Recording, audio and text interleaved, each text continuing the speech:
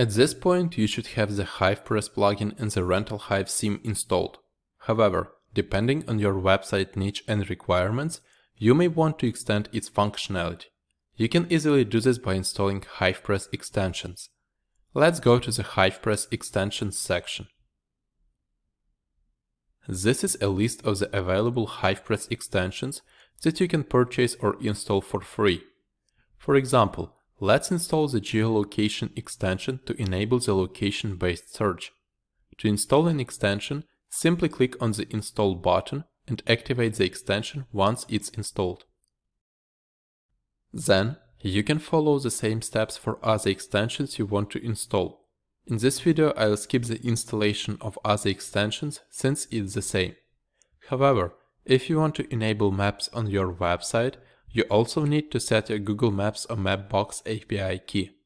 I'll briefly show how to get a free Mapbox public token.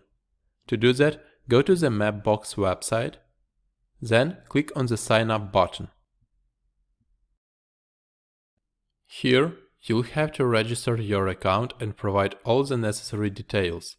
Please, don't get scared of the billing step since you won't be charged unless you exceed your free plan. I'll skip the registration since I already have an account.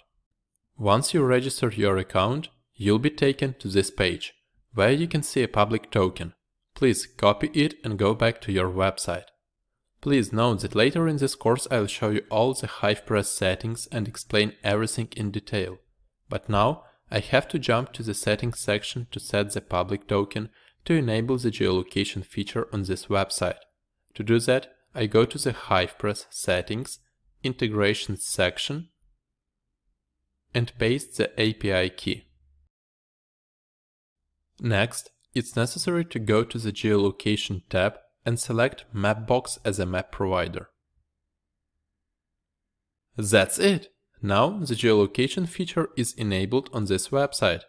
We'll come back to the settings section later, but for now, let's move to the next video where I'll show you how to add listing categories and custom listing fields. See you in a minute!